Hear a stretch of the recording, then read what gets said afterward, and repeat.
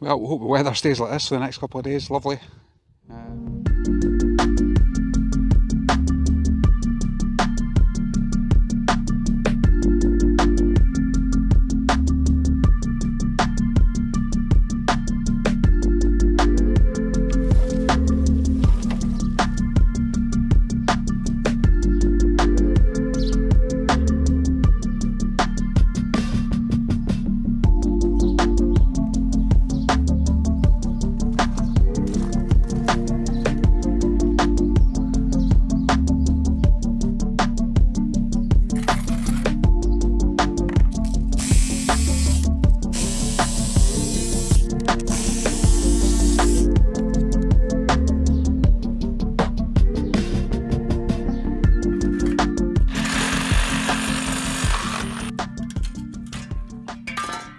Right folks, first part of this job is done.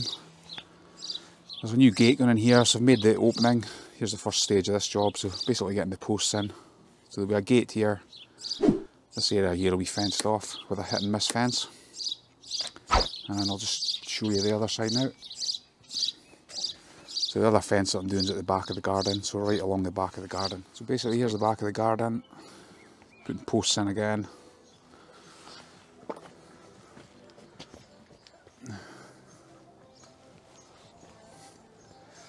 You can see the line of the fence down here, so we'll put the fence in here, hit and miss fence all the way along, right up that top corner, and that'll close the garden off. Obviously this fence is going to be painted, so I'll have to do it in stages. So the next stage is rails. What I'll do after that is I'll get all that painted, and then I'll put the first row of slats on, then I'll paint all them again as well. So it's a bit of a staged approach, this one. So as this will be a hit and miss fence, you're better painting it as you go. It can be really awkward, you know, painting a hit and miss fence. So I tend to fit the posts, fit the rails, paint them all, put the first row of slats on. We'll get all them painted front and back, and then before we put the other slats on at the back, we'll paint one side of those, fit those. That makes it a lot easier. That just leaves you the reverse side to paint. So the paint I'm using for this is, I always recommend Cooper and All Duxback. So here's Cooper and All Duxback. I always recommend that. It's a good paint. And I always put it on by brush if I am painting fences. Spraying's all very well, but you do tend to get a patchy finish. So if you work the paint into the fence with a brush, I think you get a lot better finish. It's a bit more time consuming, but that's okay. There's the rails. I'm just setting out. I've just strung the line just to get follow that line, and that'll give us a nice straight edge at the top. This fence is not getting capped, so it'll just be the boards. So we'll get on with that now. I did actually give the client the option of taking the fence across, so you're keeping it square at the top like that. The only problem with that is it would be low at the wall side. Or I gave him this option as well, where we just angle it up with the ground, and this is the option that he decided to go for. Right guys, this one's progressing now. So we basically built a single slatted section of fence here, and we'll be fitting pre-painted boards on the reverse side of this to create a hit and miss fence down here. By doing that, it just means you don't need to paint that side of the board, you know, through this gap, which could be a right pain. So we've done that in this section here, and I don't know if you can see through the back section there. So you can see there, this is what the fence will look like with these boards all along there to close the gaps. So as I said, pre-painted.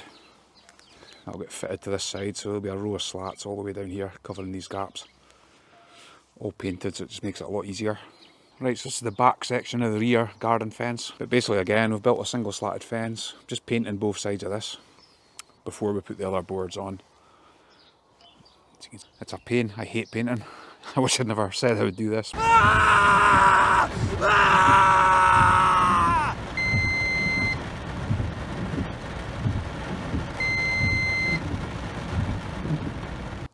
Right folks, eventually got this one finished. This is the side section. Fully painted now, gate installed. So with the fix a 4x4 post to the wall here. I've actually done a video on how I done that, so you can click the link there if you're interested. There's another video on how I made this gate as well. again, I'll stick that up there. Excuse my hands, covered in paint again. But so this is the side section of the house. Here's the gate. And then this brings us through to the back.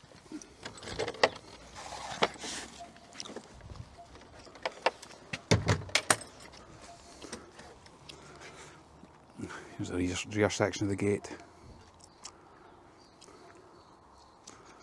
So we'll come through here. And then we've also put this hit and miss fence at the back as well, fully painted. So